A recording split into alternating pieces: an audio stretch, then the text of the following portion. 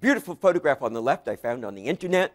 Here is the piece of the building facing Madison Square, facing Madison Avenue. There is your arena with your little retractable roof, but it's still a retractable roof.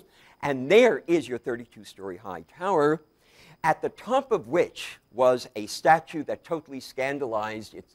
There it is up there. I mean, you could hardly see it, which most of America was just as happy you could hardly see it. The top of the building had a weather vane that was actually a nude statue of Diana, the goddess of the hunt. After all, it was for equestrians, Madison Square Garden. But she was a nude statue that served as a weather vane, and she swiveled, no less, so you could see every detail. And as a result, all the old guys of New York would gather in Madison Square with their binoculars.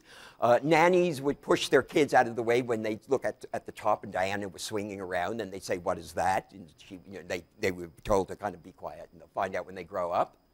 The rest of the country was absolutely mortified that a naked woman could be seen from all over New York City. The Philadelphia newspaper said, "What do you expect of the depraved taste of New York?" The New York Times shot back that beauty would never be seen as lasciviousness were it not for the Philadelphians. So we got back at them.